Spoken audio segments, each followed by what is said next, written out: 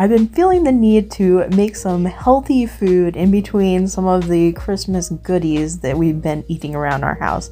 So today I'm going to show you 4 different meals you can make for just over $10 that will be low carb, heavy on veggies, and higher in protein than your average extreme grocery budget meal plan. For our protein, I got a pound of sausage, 6 eggs, a can of diced tomatoes, a head of cabbage, which is going to be the bulk of our meal plan, a bag of carrots, 1 white onion, and an avocado. I also used a few freebies, some soy sauce, a little bit of oil, some sesame seed oil, cumin, some smoked paprika, some chili powder, garlic powder, and parsley flakes. I did try to keep the extras low as far as oil and butter goes, so the main thing I used was spices. I started off by prepping for all of the meals. Mainly I shredded most of the carrots, and then I also cut them into matchsticks, about 2 of those carrots. And I did do some sliced carrots too. I wanted to give a couple of different options, although you could do all of the remaining 2 or 3 carrots as matchsticks. All of the recipes will be below. I went ahead and diced up the onion as well, leaving a few slices in rings because I like the look of them on top of some of the dishes. I then started cutting up my cabbage. I cut up the entire cabbage. I took off several of the leaves, about 8 of them, before I went ahead and started slicing things up. You can see these bowls. These will be nice little bowls and help with cleanup, and also just be a cute way of holding the food. I went ahead and sliced up thinly about half of the cabbage, and the other half I went ahead and cut into small pieces. All of this prep work before starting to cook is really gonna save us time and allow us to throw the meals together really easily. I had other ideas for how to use the avocado, but I ended up using it mainly for garnish because it ended up being riper than I thought it would be. This first dish I decided to make was inspired by Almost Empty Nesters, a commenter on one of my previous videos. She talked about some stuffed cabbage leaves that her grandmother used to make. Now these won't have rice in them, but they will have egg that will help hold it together, and the sausage, as well as carrots and a bunch of different spices. Now I'll have all the recipes typed down below, so you'll be able to reference them and make them for yourselves if you're interested in making this meal plan. Thank you to Almost Empty Nesters for the inspiration for this recipe. I went ahead and added in my spices into the filling. This is what we're going to be stuffing our cabbage leaves with. Now, if you're afraid that your cabbage leaves are a little brittle, you could blanch them really quickly by sticking them in boiling hot water for about 2 or 3 seconds and just letting them soften up a little bit. I didn't feel like they were gonna fall apart too much because my cabbage had been in my fridge a little bit, so I felt like it was a little floppier than it should be. So I went ahead and just added in about 1/4 of a cup of the filling into each of the leaves and then just wrapped it around. You could remove some of the stem and that would allow it to wrap a little easier, but I'm fine with having the stem on. I feel like it's extra nutrition, and on a tight budget, it's always good to have a little extra nutrition. So I went ahead and made 3 large cabbage leaves that I rolled up.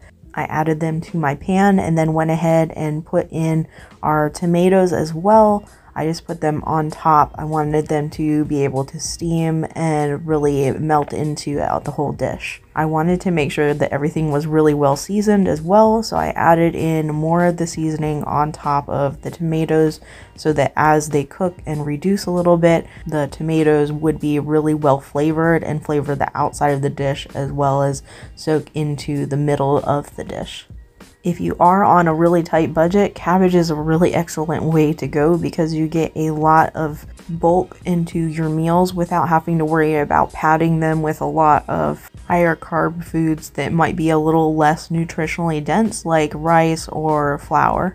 After my stuffed cabbage leaves, or holishkas, I believe they are called in Jewish culture, had steamed for a little bit, I went ahead and took them out of the pan. They were nice and soft and tender, and went ahead and plated them up. These were quite filling because of all the protein added from the egg and the sausage, as well as the bulk the cabbage added to them, and very flavorful thanks to the spices.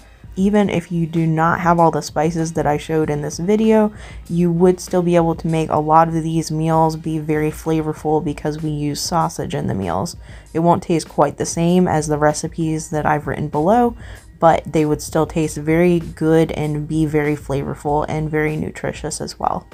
I next decided to make a taco bowl. As you can see, we used our cabbage leaves kind of as a lettuce wrap or lettuce leaf bowl, except for we're using cabbage, of course. And I went ahead and sauteed my onions and my sausage into the pan before adding some of our other ingredients, which included a good healthy portion of those chopped tomatoes, some taco seasoning, which I forgot to mention earlier as an additional ingredient that I use, some cumin. I love adding cumin to anything that is taco flavored because I feel like it really bumps up the flavor and adds just a little extra spice to the dish. I went ahead and stirred everything together and just let all those flavors melt together. I then went ahead and spooned it into our waiting taco bowls that we made out of our cabbage leaves. I added a little bit of sliced avocado on top just to add a creamy flavor, and a little bit of these fresh shredded carrots. If you had some sour cream on hand, that would also go really well with this. Next up is egg roll in a bowl, which I've seen a lot of different people make this dish. I feel like it's really key to have the toasted sesame seed oil. It just adds so much flavor and just brings an extra umami flavor to the whole dish. I went ahead and sauteed my sausage and onions and then added in a bunch of my cabbage into the pan. As you can see, it looks like the pan might overflow, but cabbage is one of those tricky vegetables that when it's cooked, it just kind of melts into a smaller amount and it fits in a pan perfectly when you thought it might overflow instead. I then added in my soy sauce as well as a healthy handful of my shredded carrots. I love the touch of sweetness that the carrots add to this dish because they're shredded so finely. You get a little bit in every bite, and I feel like it just adds that touch of sweetness that I've come to know and love in a lot of, I guess, Americanized Asian foods. I added salt to taste, and then I went ahead and spooned the mixture after it had sauteed and gotten all nice and soft into my waiting cabbage rolls. And then I went ahead and fried up 2 eggs to put on top. I really tried to make sure there was a good amount of protein in all of these meals. I know that beans can be a great source of protein, but as I'm not a huge fan of beans personally, just a personal preference, I went ahead and tried to find other sources of protein that might be cheaper or somewhat budget friendly while also having a decent protein pack. I know eggs have gone up in price, way up in price, but I have found that you can still find them at Dollar Tree for 6 for $1.25. So I'm hoping that this will still fall into the range of being affordable for as many people as possible. And here's our finished egg roll in a bowl. I just finished it off with a garnish of the sliced avocado. Next, we're making shakshuka. This is a North African, Middle Eastern dish that's typically eaten for breakfast, but we are going to be eating it more so for a lunch or a dinner meal. I went ahead and started sauteing in my sausage and my onions and added in all of the carrots. Now, you definitely could make just sliced carrots or only matchstick carrots if you wanted to, but I wanted the variety of shapes, so I did both, just because I'm a little extra sometimes. I then added in the remaining cabbage that I had and let that kind of saute down. This one is the cubed cabbage. The bulk of this one meal was more like 2 meals by the time all was said and done. So this whole meal plan that I've showed you so far would end up making 5 meals most likely. Each of the other meals I've showed before this were only 1 person serving of a meal, but this one I did have to cut into 2 different servings just because it made a lot of food. I added in my spices. I used a little bit of cumin, a little bit of garlic powder. I really love using garlic powder in recipes, so you'll see I doused this with it. I also used some smoked paprika. I love the color that this adds to the dish. I also added a little bit of water to this dish because we want it to steam and soften up that cabbage really well without burning the bottom. Before covering this up to allow it to steam, I did add salt and pepper to the top just to make sure it's well seasoned, and then I let it steam. I then took the lid off and cracked my 3 remaining eggs on top.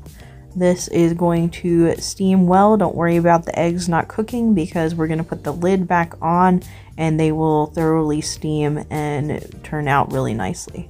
Now, I believe a traditional shakshuka would have a little more of a tomato sauce than what this dish has, but I was just using the remaining tomatoes that I had, so this is what we came up with. I went ahead and added on those sliced onion rings on top just for pretty and a little bit of visual flavor, I would say. I am a firm believer in the idea that you eat with your eyes first, so I try to make sure that my food, no matter the price, is visually appealing and looks beautiful as well as tastes really delicious. I next went ahead and covered this dish and allowed it to steam. The eggs are steamed perfectly, and I went ahead and plated this up. You can see we've got the eggs are thoroughly cooked, the onions are adding that nice visual flair, and then I garnished it with a little bit of that sliced avocado. I liked having a little bit of the fresh avocado on the side of each of these meals. It was definitely a good amount of food. As you can see, we have a whole nother portion in that dish, and I added a little bit of parsley as well on top just for that extra visual flair. You'll see the inside of the egg is still a little bit soft, but well cooked and cooked all the way through. If you've made it this far in the video, how do you like your eggs, or do you not really care for eggs? Comment below, let me know. Thanks for watching. I hope this has given you some healthy meal inspiration during this season, and I will see you all in the next one.